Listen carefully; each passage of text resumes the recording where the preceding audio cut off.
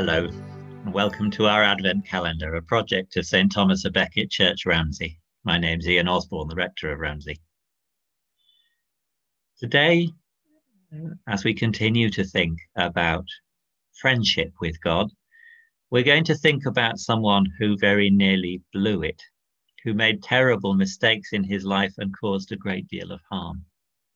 But one of the things about being a friend of God is that God helps us to get past our mistakes.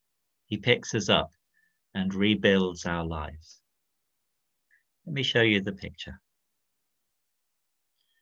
You might have to look carefully to see what's going on in this picture. It's very dark, and that's quite deliberate.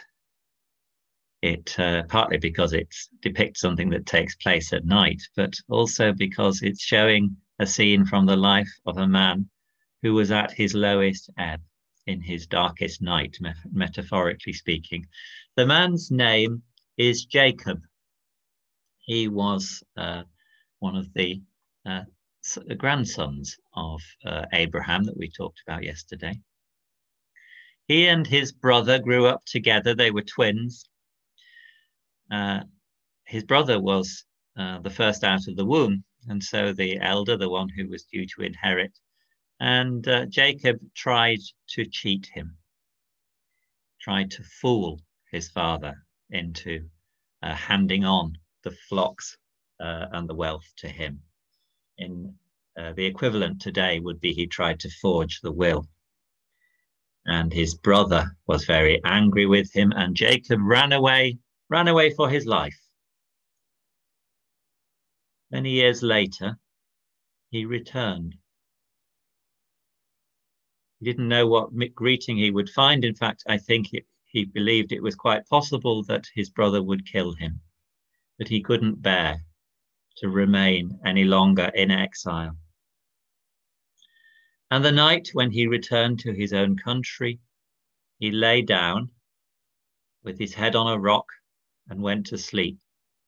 And he had a dream of a ladder reaching up to heaven, with the servants of God, the angels, going up and down between heaven and earth.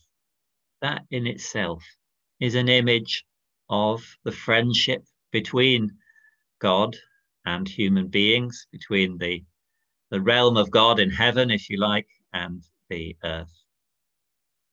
And the message to Jacob was that he was blessed. If he wanted to turn his life around, God would place a blessing on that.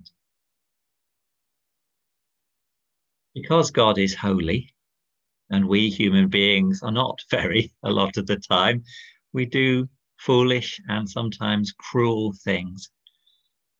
A human life needs to be full of fresh starts, of repentance in religious language, feeling really sorry and trying to make restitution for the wrong you've done.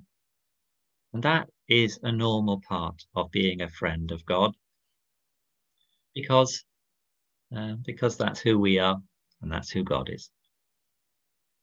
So the message is, if you want to be a friend of God and you know there are things in your life that are very wrong, it's not too late to put them right. And God wants to be your friend, even though those things are wrong, and he'll help you to put them right. So say sorry and make restitution. Bye-bye.